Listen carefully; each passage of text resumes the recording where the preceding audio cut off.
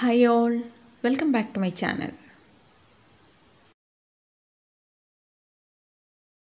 ഇന്ന് ഞാൻ യൂട്യൂബിലും ടിക്ടോക്കിലെല്ലാം ട്രെൻഡിങ് ആയിട്ടുള്ള ബക്കറ്റ് ചിക്കൻ ഒന്ന് ചെയ്ത് നോക്കുകയാണ് കേട്ടോ. എന്താവുന്നൊന്നും അറിയില്ല.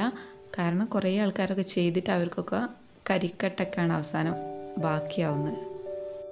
ഞാൻ ഉണ്ടാക്കിയിട്ടുള്ള ബക്കറ്റ് ചിക്കന് ശരിക്കും കഴിക്കാൻ പാകത്തുള്ള ചിക്കനായോ അല്ലെങ്കിൽ കരിക്കട്ടായോ എന്നൊക്കെ നിങ്ങൾക്ക് അറിയണ്ടേ. അപ്പോൾ ആദ്യം പോയിട്ട് ആ സബ്സ്ക്രൈബ് ബട്ടണിലൊന്ന് പോയിട്ട് ക്ലിക്ക് ചെയ്തൊക്കെ കേട്ടോ. അപ്പോൾ ഞാൻ അപ്ലോഡ് ചെയ്യുന്ന ഇങ്ങനത്തെ വീഡിയോസൊന്നും നിങ്ങൾ മിസ്സാവാതെ കിട്ടുന്നതായിരിക്കും.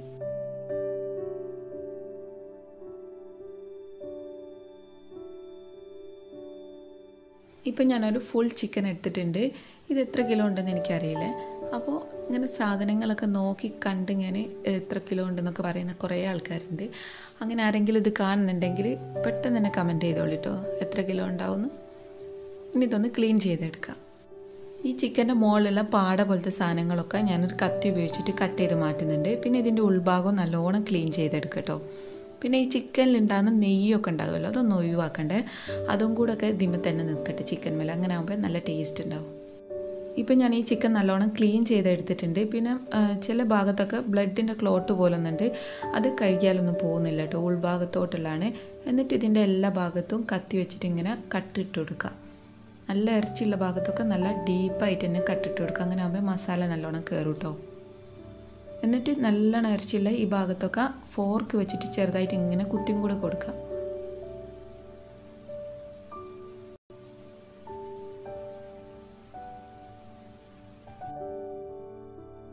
ഇനി ഞാനിതിലേക്ക് ഒരു ചെറുനാരങ്ങ നീര് മുഴുവനായിട്ടും കുരു കൂടാതെ പിഴിഞ്ഞു കൊടുക്കുകയാണ്. ചിക്കൻ്റെ ഈ കട്ടിട്ട ഭാഗത്തേക്കൊക്കെ എത്തണം.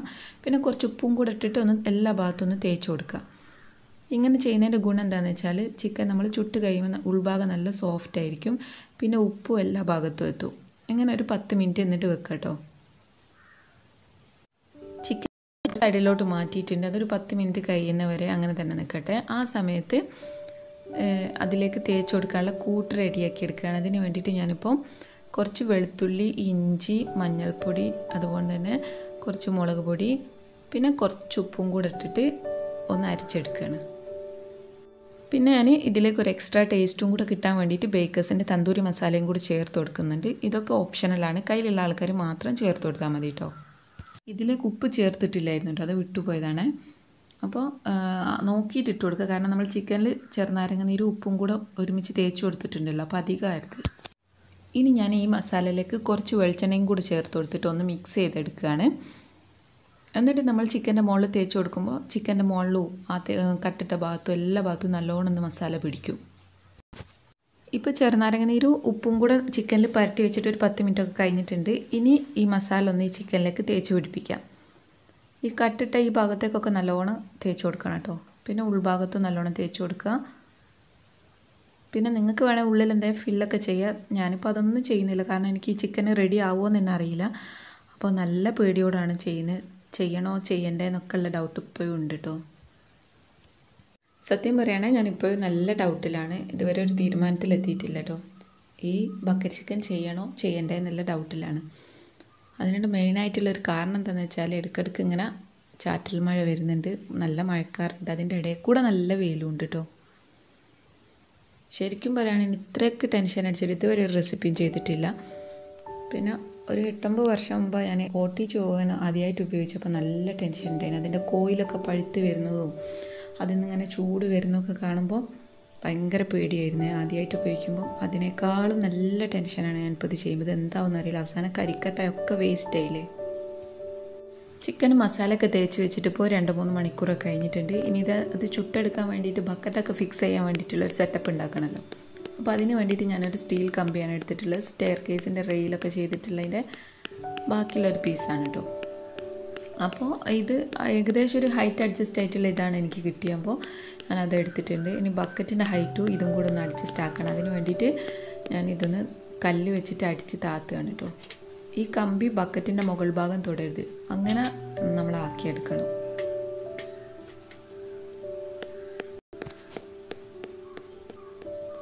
കമ്പിയൊക്കെ അടിച്ചൊക്കെ റെഡി ആയതിന് ശേഷം ഞാൻ ചിക്കനും ഫിക്സ് ചെയ്യാൻ വേണ്ടിയിട്ട് എടുക്കുമ്പോഴേക്കും നല്ല മഴ വന്ന്, അപ്പോൾ ഞാൻ അവിടെ സ്റ്റോപ്പ് ചെയ്ത് പോയതാണ്.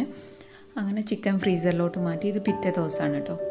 അപ്പോൾ ഞാൻ ചിക്കന് ഇതൊന്ന് കെട്ടാൻ വേണ്ടിയിട്ട് നൂൽക്കമ്പി എടുത്തിട്ടൊന്ന് കട്ട് ചെയ്യാണ് കേട്ടോ. വേറെ നൂൽക്കമ്പിയില്ല, അപ്പോൾ അഡ്ജസ്റ്റ് ആക്കിയിട്ട് കെട്ടാമെന്നൊക്കെ വിചാരിച്ച് കട്ട് ചെയ്യാണ്. അങ്ങനെ ചിക്കൻ ഞാനിവിടെ ഒന്ന് വെച്ച് നോക്കിയിരുന്നു, അതാണ് കേട്ടോ ഇത്, അല്ലാതെ ചളിയല്ല, അതിൻ്റെ മസാല ആണ് കാണുന്നത്. ഇനി ചിക്കൻ ഇതിൻ്റെ മുകളിൽ കൂടെ ഇട്ട് കൊടുക്കുക. എന്നിട്ട് 2 കാലും ഒന്ന് നൂൽക്കമ്പി വെച്ചിട്ടൊന്ന് കെട്ടി കൊടുക്കുക.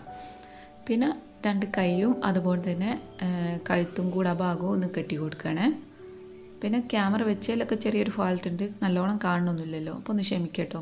കാരണം എല്ലാം കൂടെ ഒരുമിച്ച് ഹാൻഡിൽ ചെയ്യുമ്പോൾ പ്രശ്നമാണ്. കാരണം പുറത്തുമാണ് വെച്ചത്, ചിക്കൻ നോക്കണം, അതിൻ്റെ മുകളിൽ എന്താ വന്ന് വീഴുന്നോ അതും നോക്കണം, മൊത്തത്തിലൊരു ജഗ പോകുകയാണ്. അപ്പോൾ ക്യാമറൻ്റെ ഈ വെച്ചതൊന്നും അത്ര ശരിയായിട്ടില്ല. ഇനി ഞാൻ ചെയ്യുന്നത് ഒരു വായൻ്റെ ഇല എടുത്തിട്ട് ഈ ചിക്കൻ ഒന്ന് കവർ ചെയ്ത് കൊടുക്കുകയാണ് കേട്ടോ. കാരണം എന്താണെന്ന് വെച്ചാൽ ഇപ്പം നിങ്ങൾക്ക് തന്നെ കണ്ടാൽ മനസ്സിലാവും, ഈ ബക്കറ്റ് നല്ലോണം നിലത്ത് ഇങ്ങനെ അമർന്ന് നിൽക്കില്ല, അപ്പോൾ അതിൻ്റെ ഇടയിലൊക്കെ ഗ്യാപ്പ് ഉണ്ട്. അപ്പോൾ ഞാൻ സൈഡിൽ കൂടെ മണ്ണ് നിറച്ച് കൊടുക്കുന്നുണ്ട്, മണ്ണ് ഇങ്ങനെ വെച്ച് കൊടുക്കുകയാണ്. അപ്പോൾ അത് ഈ ചിക്കനിലോട്ട് ആവണ്ടെന്ന് കരുതിയിട്ടാണ് കേട്ടോ അങ്ങ് ഈ വായൻ്റെ ഇല ഇങ്ങനെ കവർ ചെയ്ത് വെച്ച് കൊടുക്കുന്നത്.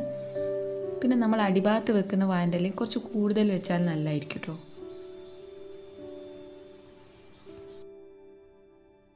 ഈ ബക്കറ്റിൻ്റെ ഗ്യാപ്പിലൂടെ കരിയും പുകയൊക്കെ ഉള്ളിലോട്ട് കയറാതിരിക്കാൻ വേണ്ടിയിട്ട് ഞാൻ മണ്ണ് ചുറ്റിലും വെച്ച് കൊടുത്തിട്ടുണ്ട്. അതിനുശേഷം ഞാനൊരു കല്ലെടുത്തിട്ട് ഈ ബക്കറ്റിൻ്റെ മുകളിൽ വെച്ച് കൊടുക്കുകയാണ്. ഈ ബക്കറ്റ് നീങ്ങി പോകാതിരിക്കാൻ വേണ്ടിയിട്ട് ഈ കല്ല് വെച്ച് ശരിക്കും എനിക്ക് യൂസ്ഫുൾ ആയതാണോ അതോ എനിക്ക് ബുദ്ധിമുട്ടായതാണോ ഒക്കെ ഞാൻ വഴിയെ പറയാം. ഇനി ഞാനിത് കത്തിക്കാനുള്ള സെറ്റപ്പൊക്കെ ചെയ്യാണ്. കുറച്ച് വിറക് വെച്ച് കൊടുത്തിട്ടുണ്ട് ചുറ്റിലും, അതുപോലെ തന്നെ ചേരി വെച്ച് കൊടുത്തിട്ടുണ്ട്, പിന്നെ ഓൽക്കണ്ണി ചുറ്റിലും വെച്ച് കൊടുക്കുകയാണ് കേട്ടോ.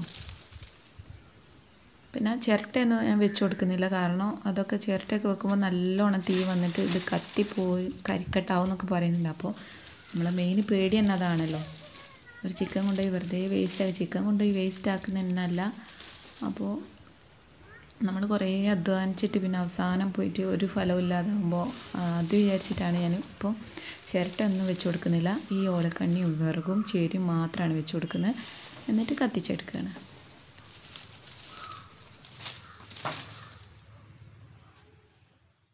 ഇപ്പം ഞാൻ തീ കൊടുത്തിട്ടുണ്ട്, തീ ഒന്ന് പിടിച്ചിട്ടിട്ടുണ്ട്. ഇത് കാണുമ്പോൾ അത്ര സുഖമുള്ള കാര്യമല്ല കേട്ടോ, തീ പിടിക്കാൻ കുറച്ച് പണിയുണ്ട്.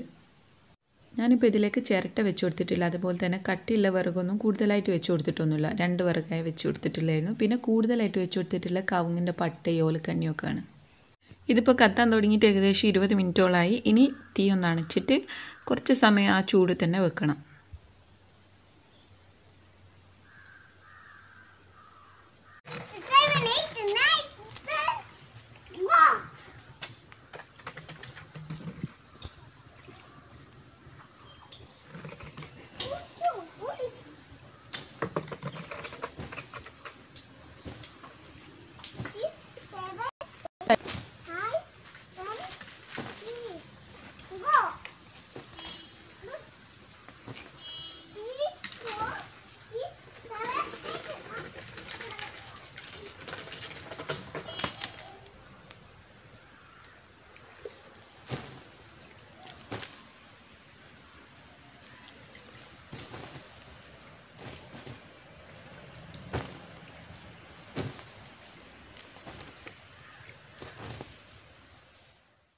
തീ അണച്ചിട്ട് ഒരു 10-15 മിനിറ്റോളം അങ്ങനെ തന്നെ വെക്കണം കേട്ടോ. ഇനി ഇതിൻ്റെ കല്ലൊന്ന് മാറ്റിയിട്ട് ഇതൊന്ന് തുറന്ന് നോക്കാം. ഇനി ഞാൻ ഈ ബക്കറ്റിൻ്റെ ചുറ്റിലുള്ള ഈ മണ്ണും അതുപോലെ തന്നെ കനലും ഒക്കെ ഞാൻ മാറ്റുകയാണ്. എന്നിട്ട് കല്ല് മാറ്റിയിട്ട് ബക്കറ്റൊന്ന് പൊക്കി നോക്കാം, എന്തായി എന്നറിയണമല്ലോ.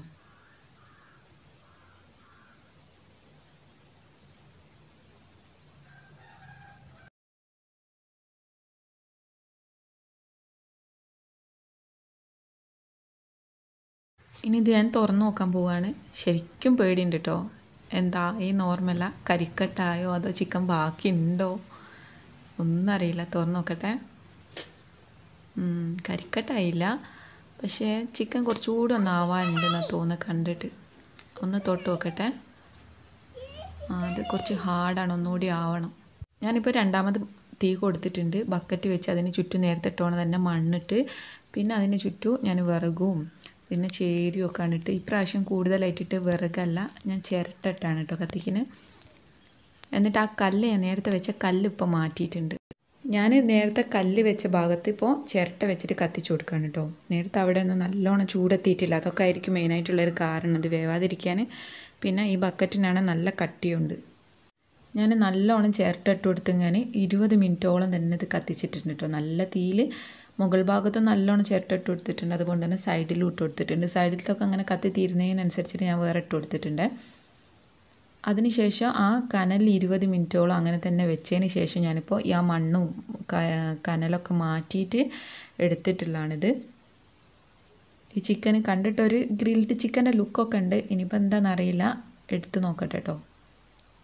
എടുത്ത് നോക്കിയിട്ട് പറയാം.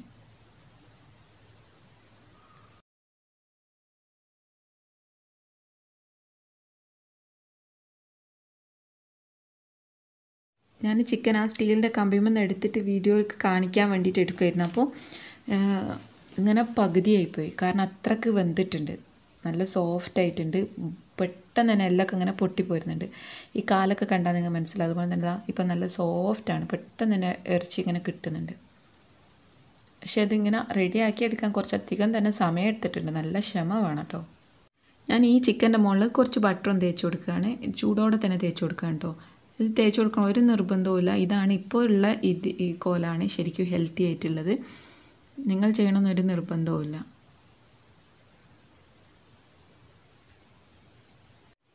ഞാനും മോളും ഇതിൻ്റെ മുകളിൽ ഇങ്ങനെ ബട്ടർ തേച്ച് കൊടുക്കുകയാണ്. അതിൻ്റെ ഇടയിൽ മോന് വന്നിട്ട് ചിക്കൻ എടുത്ത് കഴിക്കുന്നുമുണ്ട്. നിങ്ങൾക്ക് തന്നെ കണ്ടാൽ മനസ്സിലാവും. നല്ല സോഫ്റ്റാണ് ചിക്കൻ. അവന് സ്വന്തമായിട്ട് തന്നെ എടുത്ത് കഴിക്കാൻ പറ്റുന്നുണ്ട്.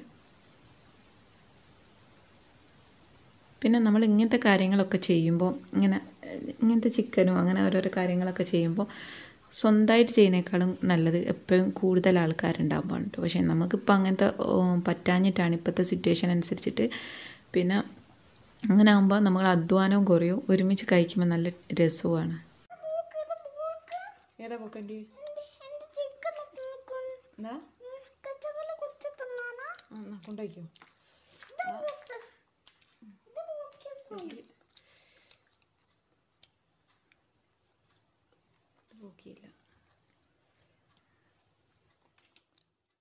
ഞാൻ നേരത്തെ പറഞ്ഞാണല്ലോ ഈ ചിക്കൻ ഞാൻ ഒരു ദിവസം ഉണ്ടാക്കാൻ എടുത്തു വെച്ച്. അപ്പോൾ മഴ വന്ന് തിരിച്ചെടുത്ത് വെച്ച് നോക്കാം.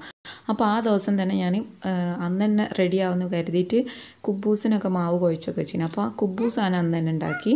തൂമും അന്ന് തന്നെ ഉണ്ടാക്കിയിരുന്നു. അപ്പോൾ കുറേ കുബൂസൊക്കെ അന്ന് തന്നെ കഴിച്ച് തീർന്നു. പിന്നെ അതിൻ്റെ പിറ്റേ ദിവസമാണല്ലോ ഇത് ഉണ്ടാക്കുന്നത്. അപ്പോൾ അതിൽ നിന്ന് കുറച്ചൊക്കെ ബാക്കി ഉണ്ടായിരുന്നില്ല. അതൊക്കെ കൂട്ടി അഡ്ജസ്റ്റ് ചെയ്ത് കഴിക്കുകയാണ് കേട്ടോ. അപ്പോൾ നിങ്ങൾക്ക് എല്ലാവർക്കും ഇന്നത്തെ വീഡിയോ ഇഷ്ടപ്പെട്ടെന്നാണ് വിചാരിക്കുന്നത്. ഇഷ്ടപ്പെട്ടാലൊന്ന് ലൈക്ക് ചെയ്യുക. നിങ്ങളുടെ അഭിപ്രായങ്ങളൊന്ന് കമൻറ്റായിട്ട് എന്നെ അറിയിക്കുക. നിങ്ങളുടെ ഫ്രണ്ട്സിനും ഫാമിലിക്കൊക്കെ ഒന്ന് ഷെയർ ചെയ്ത് കൊടുക്കുക. പിന്നെ നിങ്ങൾ ആദ്യമായിട്ടാണ് ഈ ചാനൽ കാണുന്നതെങ്കിൽ ഇതുപോലത്തെ വീഡിയോസ് ഒന്നും നിങ്ങൾ മിസ്സാവാതെ കിട്ടാൻ വേണ്ടിയിട്ട് ഈ ചാനൽ ഒന്ന് സബ്സ്ക്രൈബ് ചെയ്തിട്ട് അതിൻ്റെ തൊട്ടടുത്തുള്ള ബെല്ലൈക്കണും കൂടെ ഒന്ന് ക്ലിക്ക് ചെയ്യുക. താങ്ക്